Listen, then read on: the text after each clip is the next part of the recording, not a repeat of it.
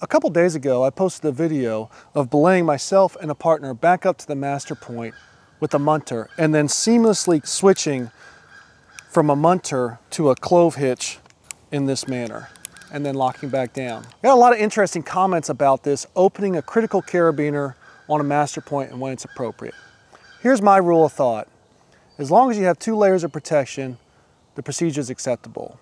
I would only do this on a large ledge or very low angle slab where I would have to actively jump off in order to plummet to my death. So that's my first layer of protection, is my stance. Second layer of protection is the carabiner itself. I seamlessly go from a munter to a clove without ever breaking the hitch. So as long as I'm doing that with care, that would be my second layer of protection. If one of those layers of protection was compromised, for example, I was on a hanging belay, I would not do the procedure that I showed.